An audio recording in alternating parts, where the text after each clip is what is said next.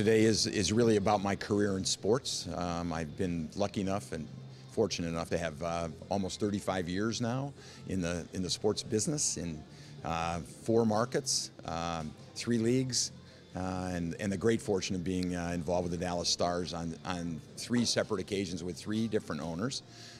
So I've kind of seen it in its inception. My talk tonight will be about my first 10 years in the business, starting the Detroit Red Wing franchise basically from a bankruptcy situation to Hockey Town, what it's become. I moved to Dallas in '93, 10 years after I started in the business, to start the franchise here in Dallas with Norm Green. Eventually won the Stanley Cup in 1999. I became president of the Texas Rangers.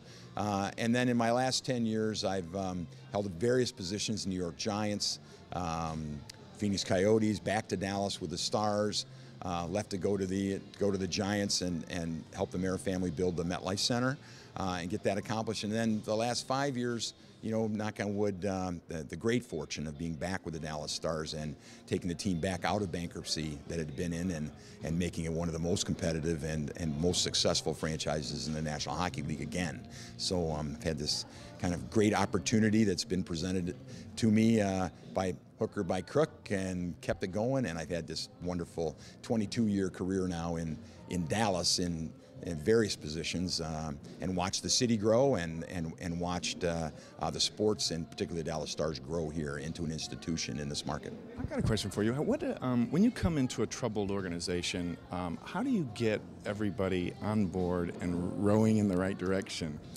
You know, it's a bit of a trick, and there really isn't a plan. It's not like you go in and say, well, you set goals that are achievable, but really I find myself to be kind of rooter in chief.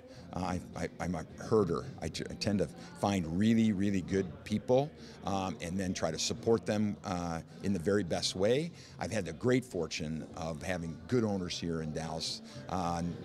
Norm Green did a nice job of getting the franchise started, and he was very supportive and he had a hockey background.